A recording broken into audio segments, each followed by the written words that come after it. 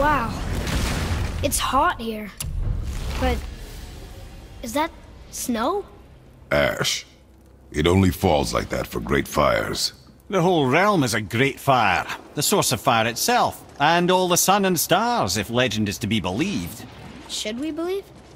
I mean, we're here, and we're not on fire. Not yet. Well, you know, I suppose it's cooled considerably since the dawn of creation, hasn't it? Muspelheim isn't exactly ice these days either. It's in the nature of things. Extremes are tempered by time.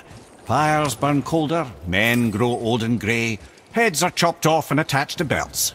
Such is life. Okay, Mimir.